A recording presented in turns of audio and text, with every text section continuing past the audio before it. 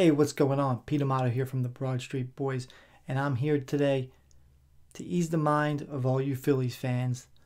I'm here to talk you off a ledge. Although the Phillies haven't got off to the great start that we all hoped for, it's only been 20 games. They're 8-12.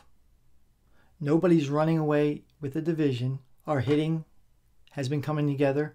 Our pitching is starting to come together. But even if you throw all those reasons out, there's still one main reason why Phillies fans should be confident this season. One reason and one reason only.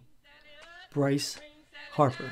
Bryce Harper has proven time and time again he's an absolute superhero.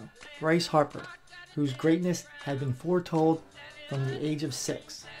Bryce Harper, who was born to be a baseball star, but was also born to play in Philadelphia. The man, the myth, the legend is coming back in just 2 short weeks after a very invasive Tommy John surgery in which most experts had him coming back after the All-Star break.